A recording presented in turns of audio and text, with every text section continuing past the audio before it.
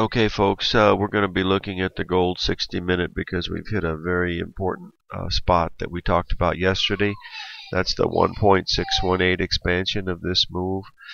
We know that we've had 3 drives to a bottom to form this over the past, it's been almost a month, well actually exactly 3 weeks.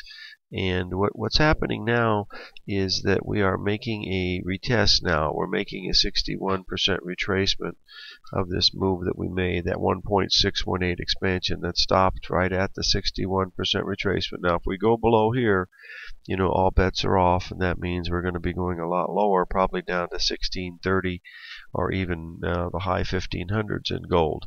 But this is what it looks like, coming into Wednesday morning.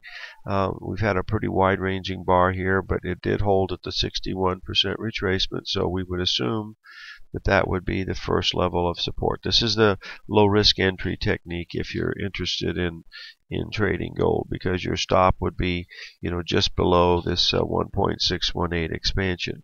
Coming down here, it's too risky because you don't know if it's going to stop at the 1.618 or not.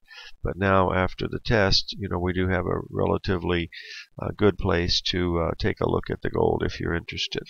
Anyway, that's what we're looking at this morning. Live every day in an attitude of gratitude, and may God bless.